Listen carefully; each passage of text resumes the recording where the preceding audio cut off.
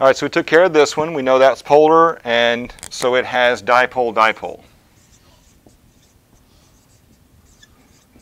Get rid of that one there. Which one do we do next?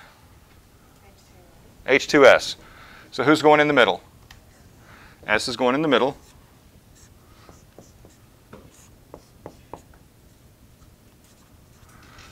Is that what everybody got for your Lewis dot structure? Yes? All right, well, let's go ahead and go down here. We got our name, we got our formula, the start of the formula, we got Lewis dot structure. Are there only two atoms? No. Is there lone pairs on the central atom? Yes, right. These are lone pairs. I know it's a weird thing to say, lone and pair, but yeah, these are called lone pairs. So they're lone pairs on the central atom. That means this is a polar molecule. So I'm going to go ahead and write polar here. And remember, if this is a polar molecule, this looks a lot like this. Now you've seen this structure before. This structure looks very similar to what?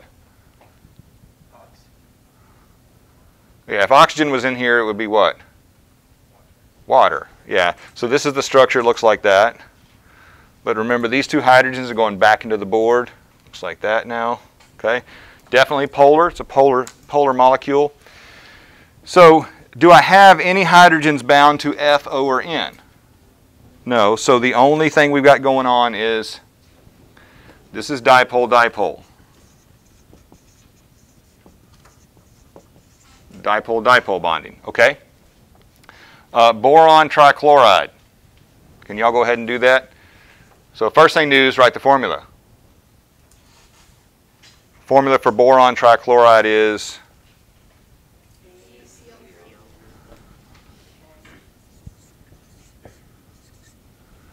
okay, now you got to do the Lewis dot structure.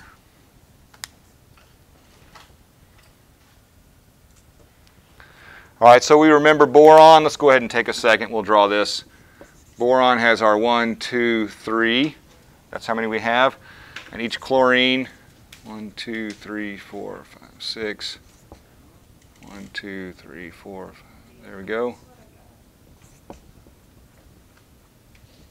And we go back to kindergarten, we connect the dots. So that's boron trichloride. I got my Lewis dot structure. There's more than two atoms. Are there any lone pairs in the central atom?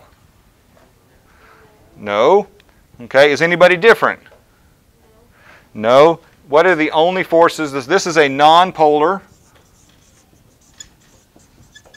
And since it's nonpolar, the only forces available are London dispersion forces.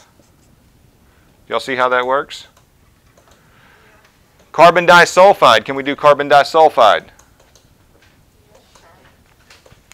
Write carbon disulfide. Draw that structure for us.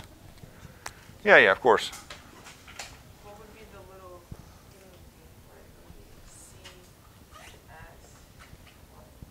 CS? Di means, that's it. Yeah, y'all got to get those prefixes. Make sure you know the di and the tri and the tetra and the mono and the nano, because those are not on the test. Those you just have to know.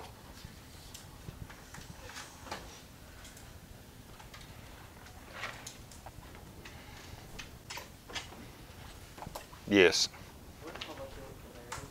What's that?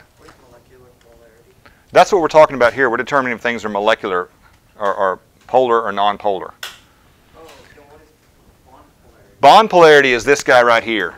So this is bond polarity. Right? So C and H, there's a difference. We use that electronegativity, we subtract it. That's my bond polarity. Molecular polarity is this whole guy polar? In this case, I have an S and an H, right?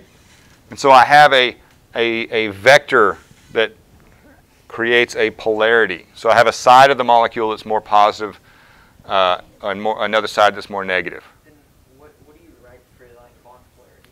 So bond polarity, if I'm looking here, I'm going to do my subtraction.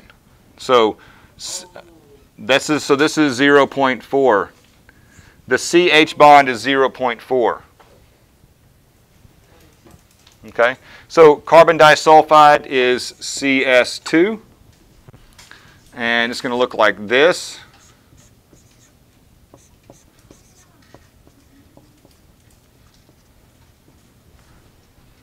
Y'all follow that? How do we know when to put down the 2 lines at a time? Like the double bond? Yeah. Okay, let's go through the steps on this one. So I've got carbon, 1, 2, 3, 4, sulfur. Trying to go a little quickly here. We can already, yeah, switch it. And so now visually, hopefully you can see I need to connect these two and these two. So it's just basically for the visual? You can look visual, or you can count up all the electrons. That's the other method.